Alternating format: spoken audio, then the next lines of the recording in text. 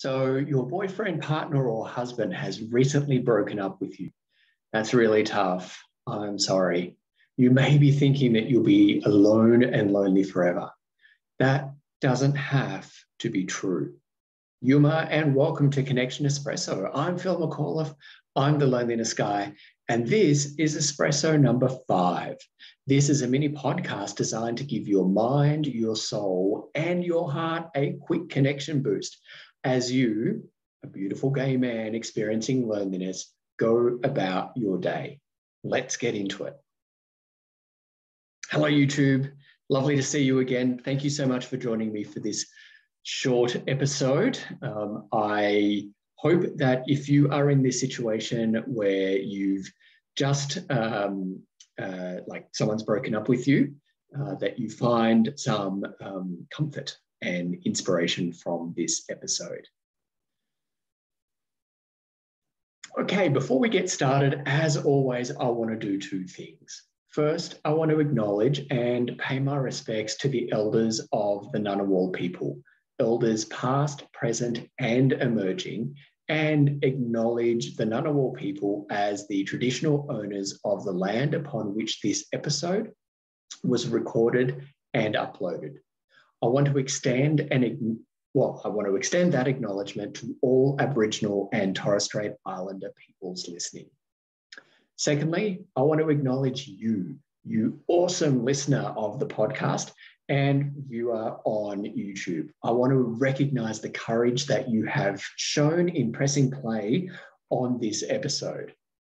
Because, well, the truth is that very few gay men look for content on loneliness unless they recognize that they feel lonely. This is a big step. Pressing play can feel like so much more than just pressing play. So I see you, I recognize you, and I recognize and just honor your courage. My friend, in perhaps some gross understatement, it's never fun to be on the receiving end of a sudden breakup. That breakup can be the end of a romantic or sexual relationship. It could be the sudden loss of a job or the sudden end of a friendship. Suffice to say, the sudden and unexpected end of an important relationship is tough, and it can be really devastating. This situation can have us asking all sorts of questions, usually why, and what went wrong? Where did it go wrong? All the way through to, what did I do? What did I do wrong? These questions are the hardest ones because we're unlikely to ever get an answer. So in the absence of answers, we can, make them up. For humans, including gay men who are feeling lonely and are experiencing loneliness, the logical answer that we could arrive at, all too easily that we could arrive at, could be that we're not good enough for a relationship. We're not worthy of a relationship. We're not worthy of a friendship, and we're not worthy of a job. Indeed, the answer that we can get to really quickly could be that we're not worthy of love or belonging, not worthy of love and belonging. Well, my friend, if you've reached that answer, I'm here to tell you categorically, clearly, yelling it from the rooftops if it didn't damage your speakers or headphones, that is not true. You are worthy. You are enough. Your worthiness can never be under any doubt. It is a question that, it's an issue that's never up for question. You are and always have been and always will be worthy. So while the breakup you're going through is undoubtedly and undeniably tough, when you're ready, I invite you to consider the 2 thoughts I'm about to share with you. First, The connection you need and deserve in life can't be forced, or can't be sourced, I should say, from outside yourself.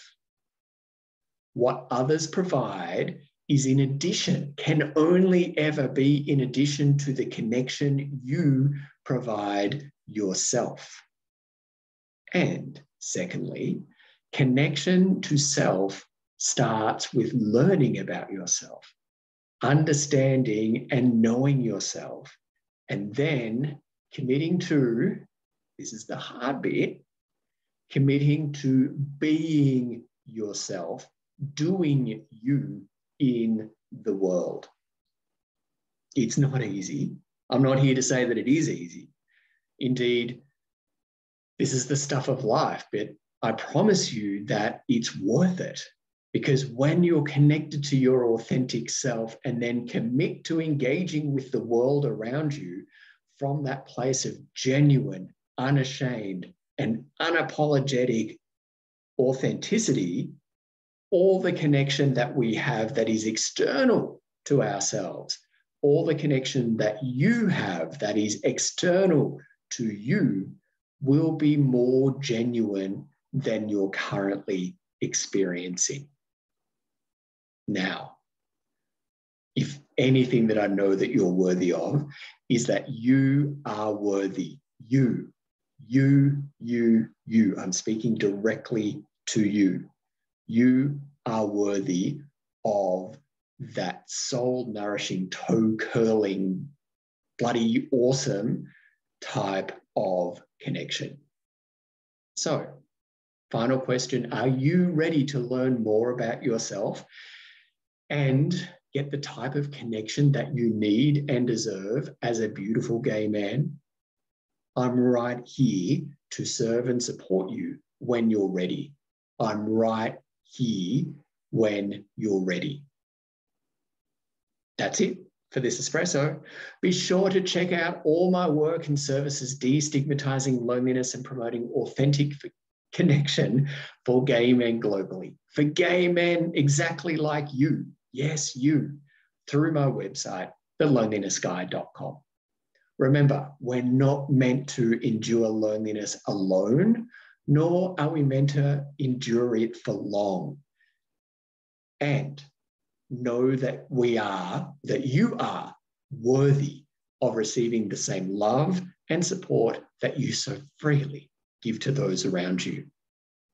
Please like, comment, and share this episode so it reaches more gay men experiencing loneliness and lets them know, just as you now know, that they're not alone as a gay man experiencing loneliness.